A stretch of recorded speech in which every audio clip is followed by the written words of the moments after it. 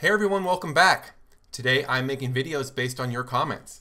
So I've got one from Matthew here. Please do make some SEP tutorials for Illustrator. So I got some art here and let's do that.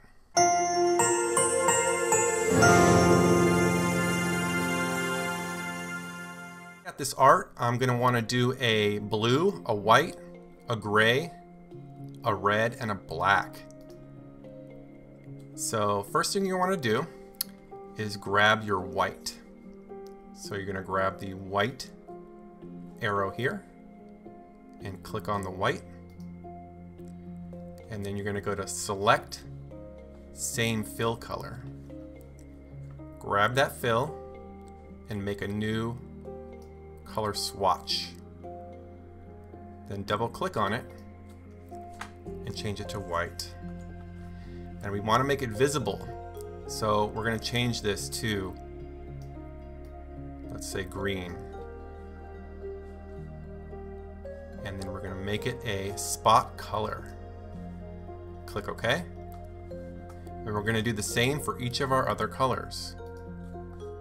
So we're going to go to select same fill color on the gray, drag it down here, double click it, change it to gray, spot color.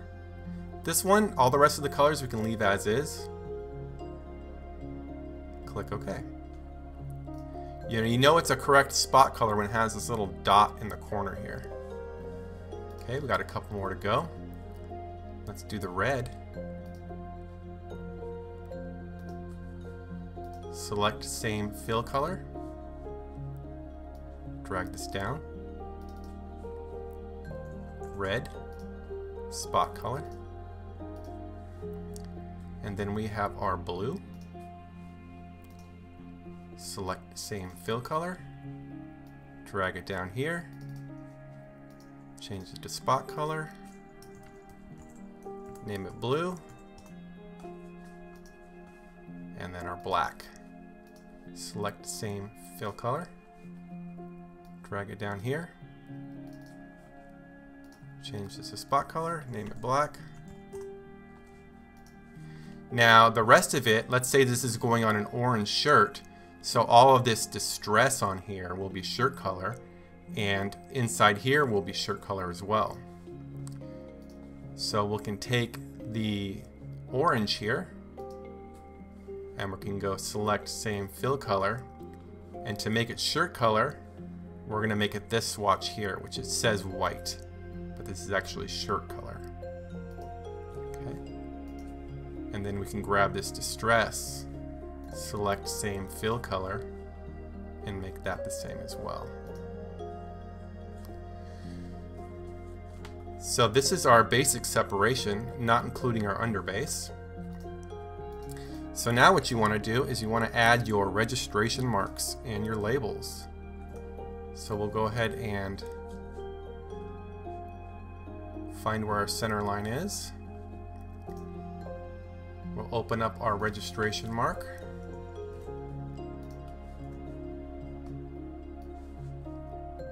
And we'll place it on the top and bottom center.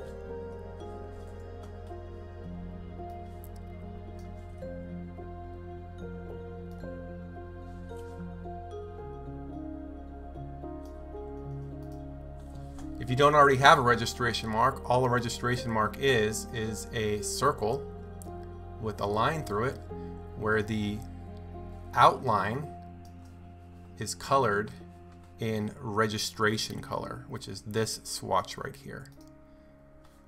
So you can make your registration mark however you want as long as it's registration color. So it's that with two lines going this way and this way. Okay. So now we're going to make our labels, starting with number 2, because number 1 is going to be our underbase. So we're going to go number 2, and let's go gray. We're going to add these over here by the registration mark.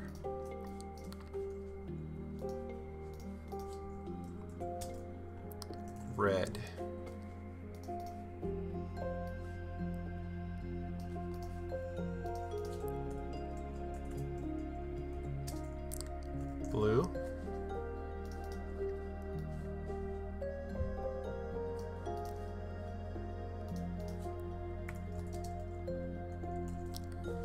Let's go with our white. 2, 3, 4, 5, 6 will be black.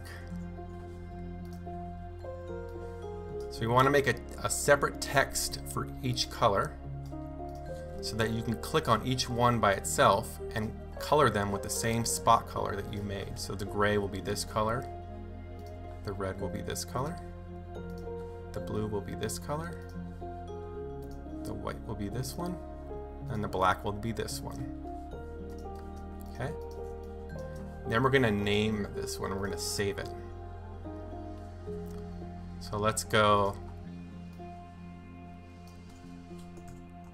name this one Seps. Now we're going to check our separation to make sure everything is correct. So we're going to print it. And I don't have a RIP software on here, so I'm going to choose a PostScript file just to show you guys that under Output, you're going to choose Separations under Mode. And what should happen here is you should have a print icon next to all 5 colors. And you should have no print icon on cyan, magenta, yellow, and black. Right here, see there's nothing here. So, if there was a print icon on one of these areas here, you have to find the color that you missed and make it a spot color. But right now we have our 5, so we're going to save that. And now we're going to make our underbase. So we're going to go to Save As, Base. Now this is a separate file. And so how I want to do the underbase is I want to have underbase under all of the colors except for black and the red, because the red can sit directly on the shirt. So to do that, you want to take your white channel and we'll rename this base. And we don't want base in the black, so we're going to do the same thing, select same fill color, and we're going to make it shirt color. We're going to take the gray, select same fill color, and make it base. The blue, select same fill color, base. And the red, we don't want that on the base. So select same fill color, shirt color. Now we're going to make a new swatch up here called number 1, base white.